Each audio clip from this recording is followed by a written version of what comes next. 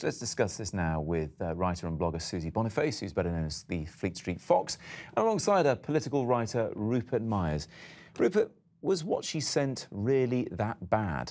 I want to make a statement here, which is that, unlike Susie, I respect and appreciate the British flag, or English flag, rather. Come on, let's do this properly. Let's do this properly. The English flag, anyway, not the British flag. The English flag. Make sure you take it with you. And, oh, really? Oh, you don't want to keep it here? Well, we've got other stories to do, to be fair. I think that what Labour ought to have done is just ignored this tweet, because on its own, it's just a picture of this man's house, OK? It's a weird picture, but we all take pictures. We all put drivel on the internet. Goodness knows I do. But by actually accepting that this was offensive in some way, by accepting that it would upset people, there's an implicit acceptance that she was being a snob.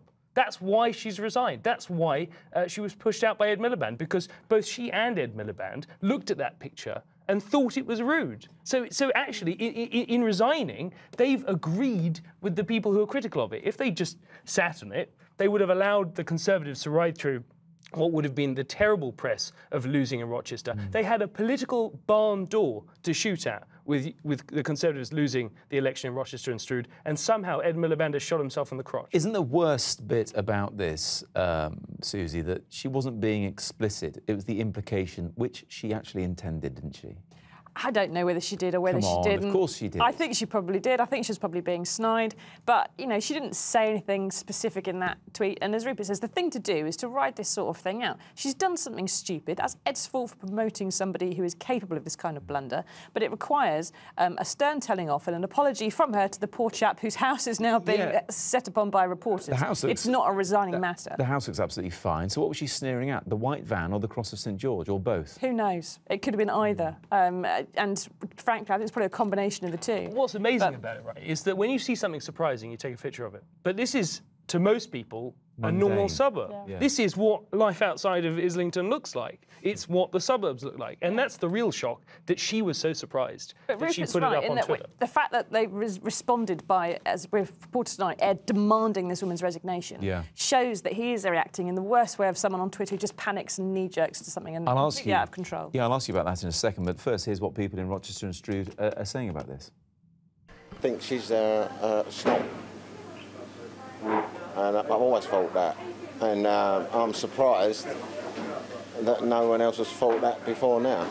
I just think everything gets blown out of proportion anyway, doesn't it? So, yeah, I mean, it wouldn't bother me if she took a picture of my house and my van, to be fair. So, in this area, a lot of people have got white vans. That's how they earn their living. A few of my friends have got white vans.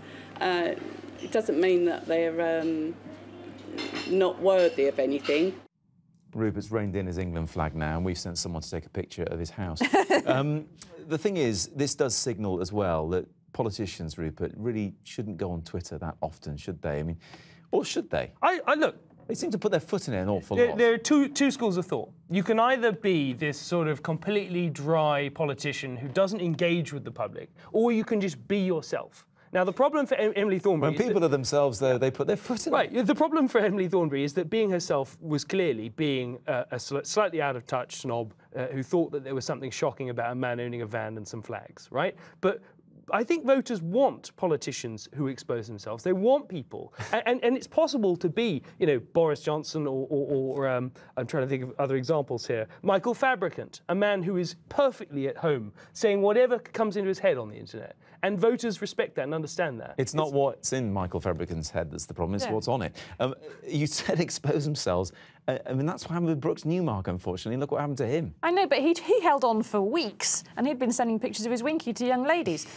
Emily hasn't done that in the least, and she's gone straight away in an enormous panic, and it's just ridiculous. It was not a resigning matter in any way, shape or form. But let's be serious for a second here. This does signify deeper ructions in the Labour Party at the moment, when, as Rupert said, they should be aiming for a barn door, it just shows they're completely panicked. All they had to do with this election to kind of win it, as it were, for Labour is just sit on their hands. That was it. They didn't need just not get themselves into trouble. And they've gone and blown it. A disconnected swing ball would have done a better job dealing with this, because all they had to do is keep their mouth shut. And the fact that Ed Miliband panics is yet another example of why there's so much discontent with his leadership of the Labour Party. And the PR and his reaction also shows, actually, he's now branding Labour as people who are out of touch and who do think that St George's flags and white vans are slightly questionable. And that's just disastrous for him.